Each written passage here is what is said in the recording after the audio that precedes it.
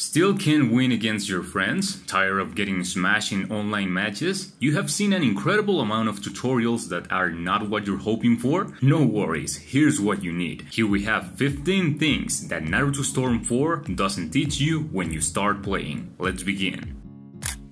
Number 1. As we all know, the characters have a limited resistance when they are blocking enemy attacks. This is seen as the blue wave that the more it gets damaged, the more red it will get, until it reaches its limit and it breaks. That leaves us dizzy for a couple of seconds. Well, what happens here is the majority of normal attacks and jutsus in the game requires a lot of repetitions to get through the guard, but we have a little trick in order to do it easily. The moment you perform a chakra dash, throw a charged shuriken right after by pressing the triangle plus square. You'll see that the opponent's guard will get red instantly. You can take advantage and keep the pressure. It obviously depends on the type of shuriken of the character. Some are more effective than others. This is known as instant guard break.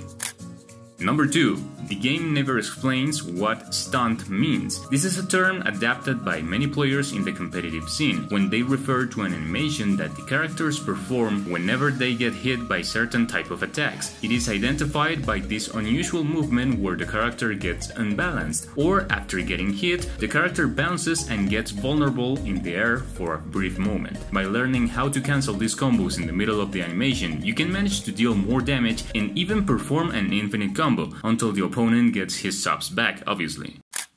Number 3. Considering what we said in the last tip, the stun animations can be used in many different ways. This is achieved through practice and by pressing the buttons at the right moment. You can do it by jumping, switching characters, using an object, or simply by doing another chakra dash. But with the other options, you can save that extra chakra. Obviously, these stun animations allows you to pull off a jutsu or an ultimate.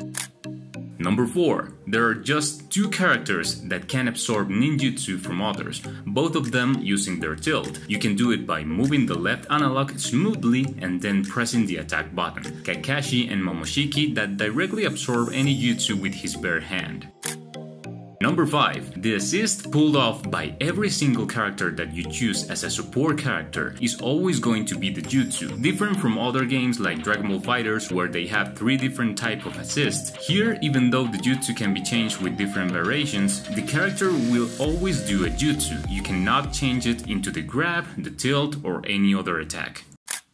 Number 6. This was already mentioned in the 10 tips to get better video, but we are going to get deeper on this topic. The game gives us the option to break the opponent's guard at any moment by using the up arrow object. Well, even though you can enlarge a combo right after doing this, as long as your opponent remains dizzy, all the damage you deal from that moment will be nerfed. You will deal less damage, but if you were attacking in a normal state, this would be different. This is active as long as these little stars are still active.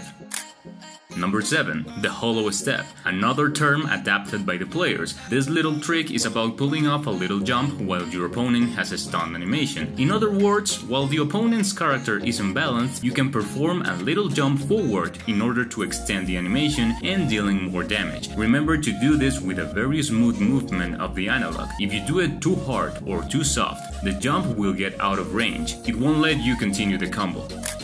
Number 8. No matter which character you are using, absolutely every single one of them are immune to shurikens when they are on awakening mode. That's why it's advisable not to use ranged characters against an awakening, because you will get almost completely helpless. Number 9. Apart from this awakening aspect, keep in mind that pulling off a chakra dash or a ninja move against a transformed opponent, 3 main things could happen. The rival can repel you without any extra action, the dash won't have any effect on him, or both chakra dashes will clash and it will leave him in a positive position to start an attack. In other words, you will always end up losing.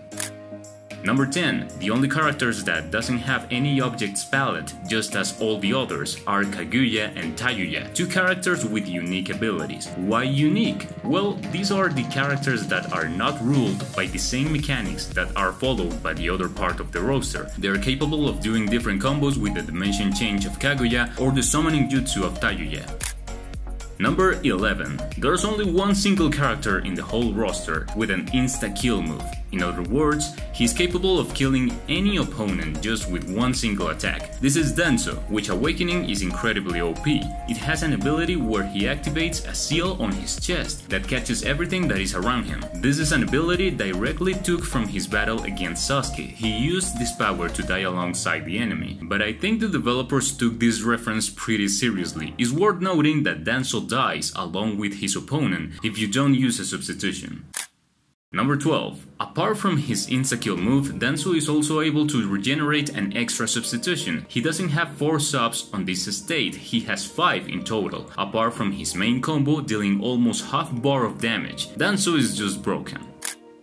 Number 13. A very simple trick to deal with Giant Awakenings. You wait for the opponent to come at you and you perform the chakra counter, and right after that you do an ultimate. That will leave your opponent in a position in whether he has to sub or take the ultimate, and you're also taking away his transformation.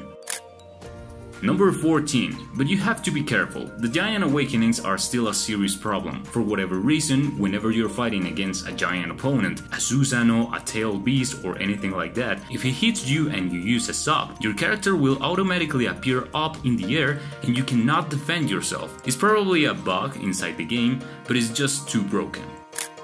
Number 15. Talking about the counter, this defensive counter attack has also an offensive use that I really recommend if you're already an experienced player. When you perform a counter, the opponent gets blown away. Well, there's a way to prevent this from happening. Just right in the moment you do the counter, you can change character and pass over to the offensive mode almost immediately. You will need a lot of practice and learn the timing of this action, because I'm not gonna lie, it's a little tricky at the beginning, but if you manage to dominate it, you will have a brand new way of counter-attacking in a very clever way.